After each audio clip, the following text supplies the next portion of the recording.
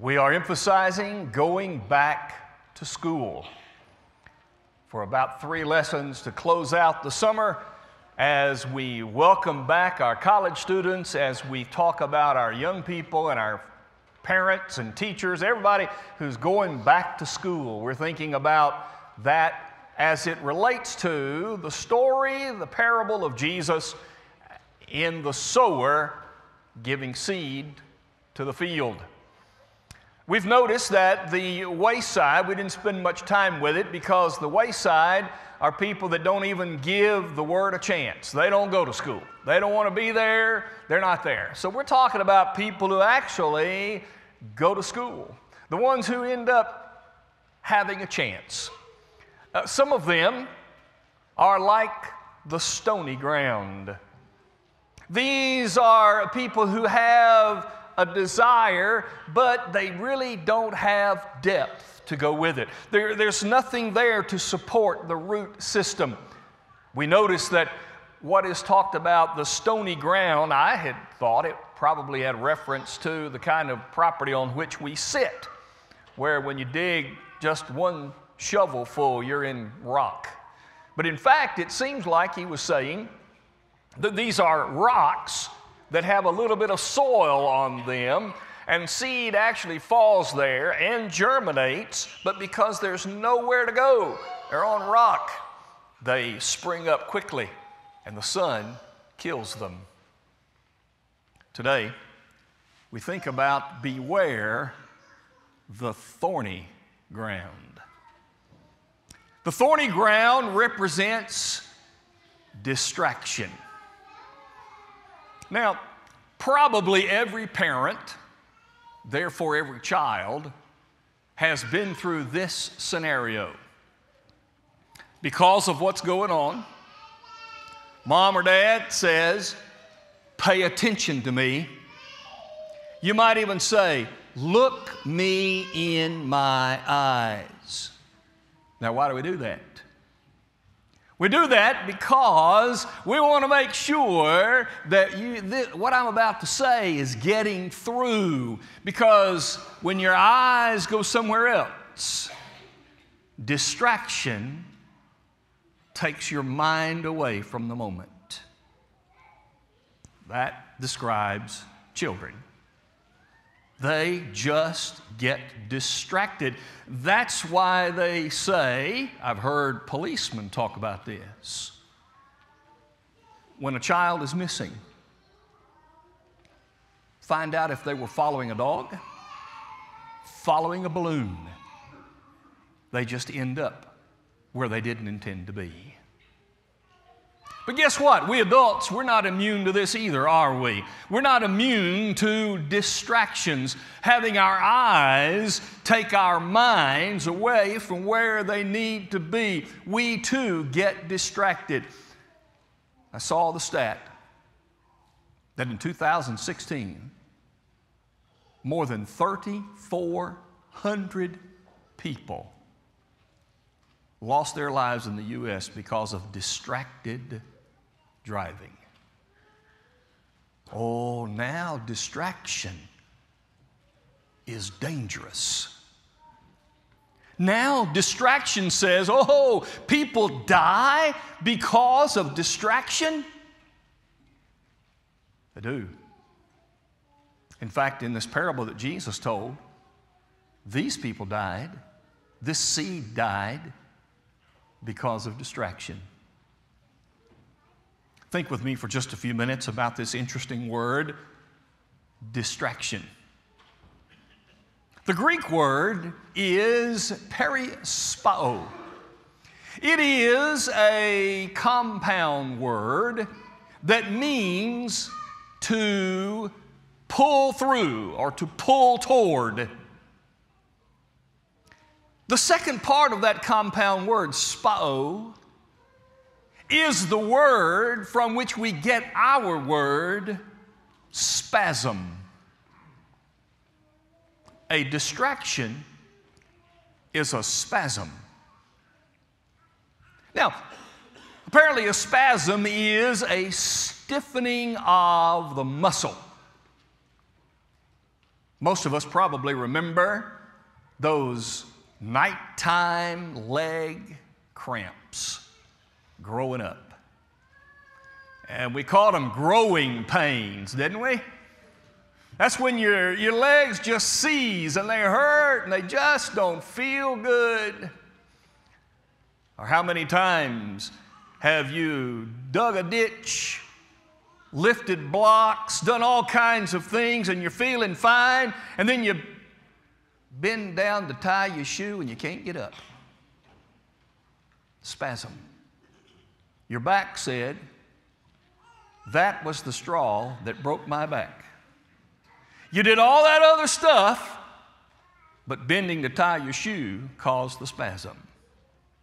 We all know what muscle spasms feel like. Now, these distractions are spasms. They are spasms because for that moment and in that instant, they take us away from where we need to be, where we want to be, where we ought to be. It's a stiffening away from the duty at hand to give our attention and time to something else.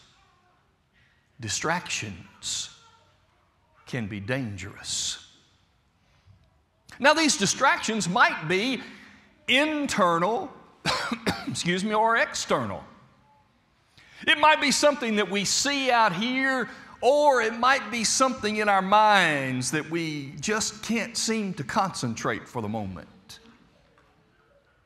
It might be a habit that we fall into, but it also might be a total surprise. Why, I was just walking down the road and boom, I saw that. That distraction might be pleasurable. Oftentimes, the distraction of addiction is for the purpose of pleasure. There's a pleasure connected to it, but sometimes the distraction is annoying. Maybe it's something that we don't like and we don't want, but we just can't break it. And it pulls us away from the moment in which we ought to be. Spiritually speaking, the kind of distractions represented by this thorny ground seem to me to be a physical muscle stiffening that weakens a spiritual moment. A physical muscle stiffening that weakens a spiritual moment. It could happen in worship. When our minds and thoughts and bodies are to be engaged in a time of singing, but because we didn't turn off our phone, we notice somebody just sent an email. And now that physical has removed me from the spiritual. It may be that when we're in Bible study together, whether here or in a Bible class, we're there, but then all of a sudden we notice a list that we had with us that said all the things that we have to do the next day. And now those physical things, that stuff is in our minds, and for that moment, we're taken out of that spiritual environment. Perispao, this word literally means to be over busy about something. To be over busy about something else.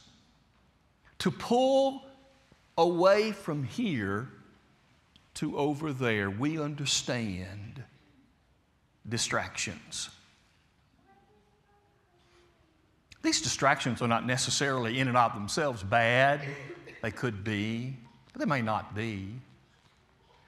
As Jesus is describing this land, I find it interesting that the sowing of the seed fell in the time or the place where thorns were also going to grow. They didn't remove the thorns, they just grew together. Of course, had the thorns been removed, there wouldn't have been a problem. But because they put these things together, now we have an issue. We're not immune from distractions spiritually.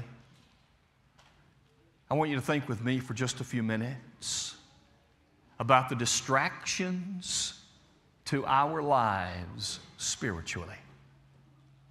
And as we think about these distractions, realize we're talking about going back to school. We have a focus, we have a need, we have a desire, we have something that we need to accomplish in school.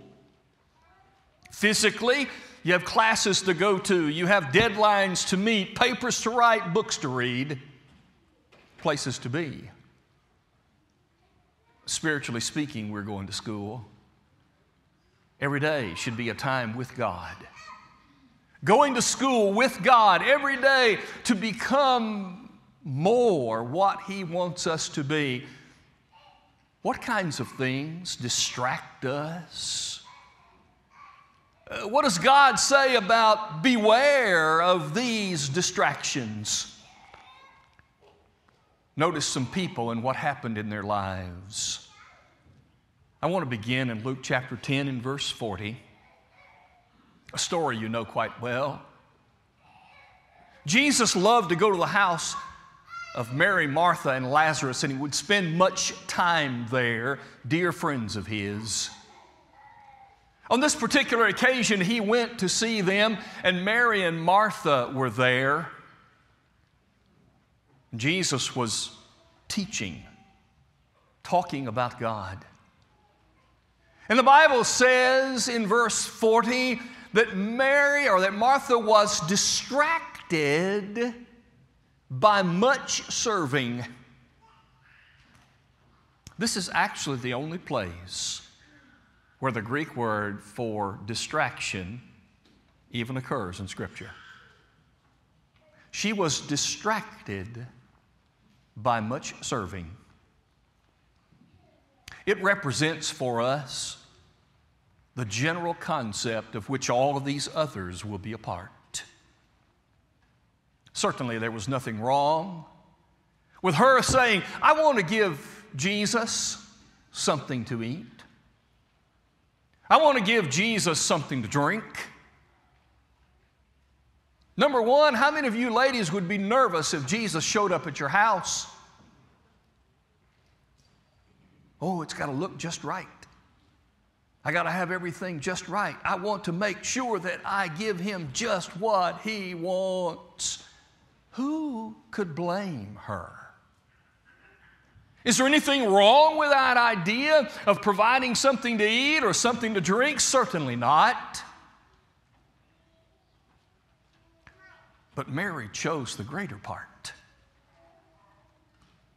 In that moment, she had an opportunity to go to school at the feet of Jesus. Wouldn't you enjoy having a Bible class with Jesus as the teacher? Can you even imagine that? Doesn't matter what question you ask, He'll have an answer. We wouldn't have to be concerned about whether it will apply to us because He made us. And He would apply it. And there she sits. Jesus in the house. We're going to talk about God. And she said, but we got to eat. I get it. You probably do too. It's a lot easier for me to study when my stomach is not growling. That's why I love the idea of studying while we eat. I don't mind that a bit. The eating is not the problem. She was distracted by the physical.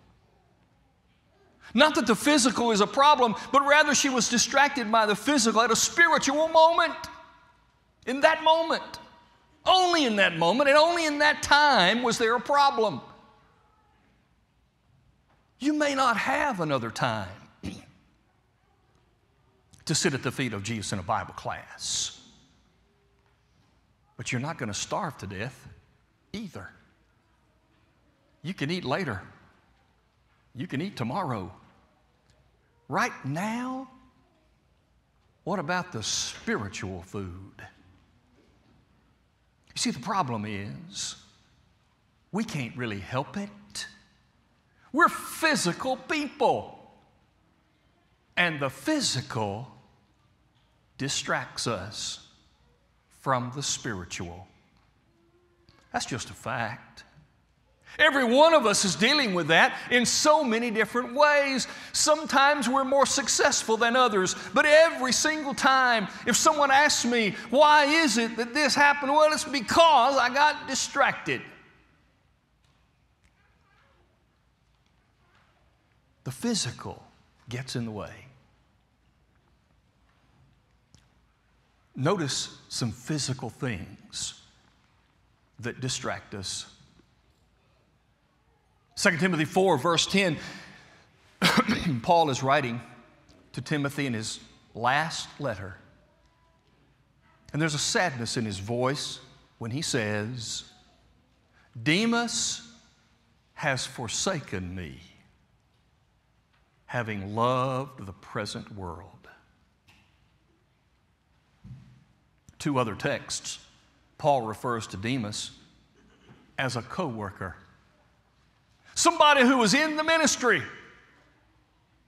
but he got distracted by loving the world. Don't you love being alive? Don't you enjoy the time you have with your family? Isn't it great to accomplish something in work? Don't you enjoy recreation? Isn't it a beautiful day to sit and watch the sun? Or even the rain can be beautiful. It's wonderful. Being alive is great. But we better not let the love of the world distract us from the love of God.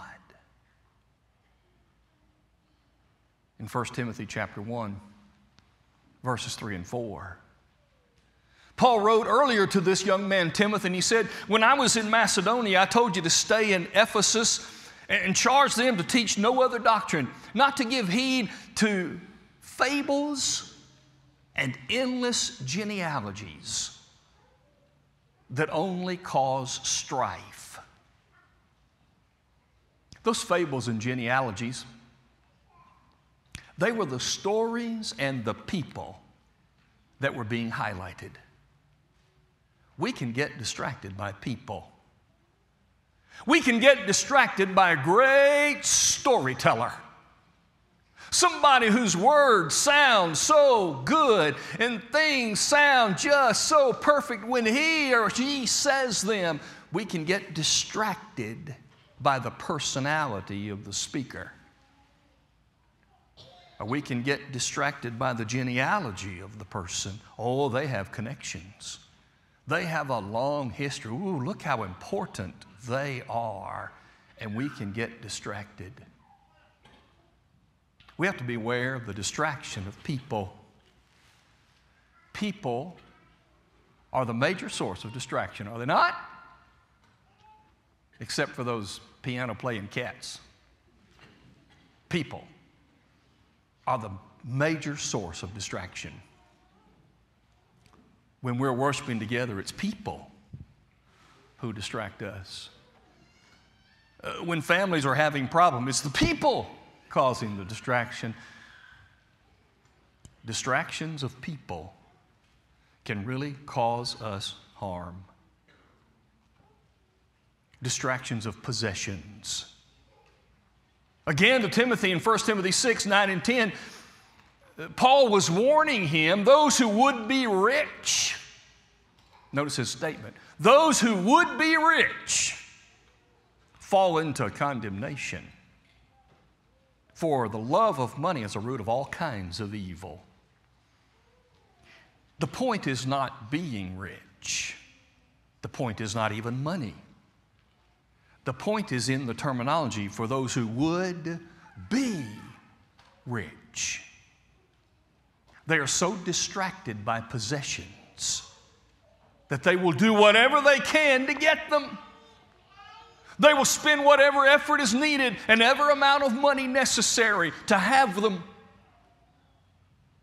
Those who would be rich, the same intensity with which we go at those things, what if that same intensity was attached to the phrase, for those who would be God's, that is, God's people? What if we would go after that in the same way that some people sell out for possessions? Oh, we better beware of possessions. We better beware of the distraction of our peers. Now, these are special people. These are the people that are in our lives every day. They're in our businesses, age brackets. These are the people that we put a lot of confidence in and we depend upon. Better watch out for the peers. In 2 Timothy 1 in verse 15, Paul is moaning the fact. He said, as you know, all those in Asia have left me. All of the people apparently that knew Paul, worked with Paul, friends of his, they've all left. Peers have influence. Some, because of those peers, left Paul to be with their peers. And that's a distraction. We'd ought to be careful that the people we surround ourselves with are not stiffening us against spiritual development. Won't that apply, college students, this semester? As your peers and you spend time together, will they distract you from the spiritual journey you need to be on? Kids going to school the same way.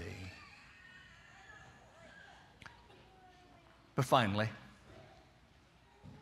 there is the distraction of preeminence and position. John wrote in 3 John 9, I wrote to them, but Diotrephes, who loves to have the preeminence among them, does not receive us. The distraction of position that might hold power can be a distraction spiritually. Sometimes we want to be at a certain level and be respected by people in certain ways. Sometimes we want recognition and honor and praise just because the human side says, I got to have it. Diotrephes had to have it. And he had to have it to such a degree that he didn't want to have anything to do with Paul, because Paul was taking some of his notoriety. The greatest servants in the world have some of the lowest positions in the world. The greatest servant, Jesus Christ, took a knee to wash his disciples' feet. Beware the distractions to our spiritual growth.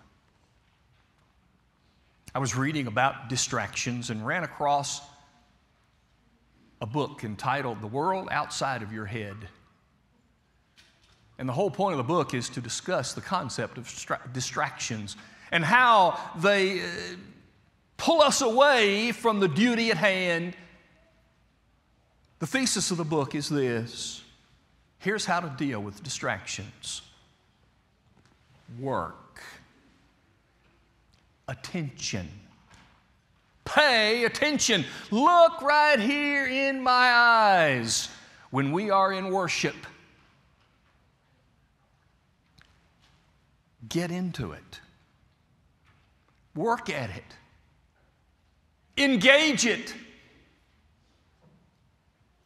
When you are in Bible study by yourself, get away from other things. Maybe that's why Jesus suggested go into your closet to pray, because it'll get you away from the distractions of life. Work at it. It takes work. Keeping distractions away is tough. And yet, to be in school with God, we got to avoid the distractions.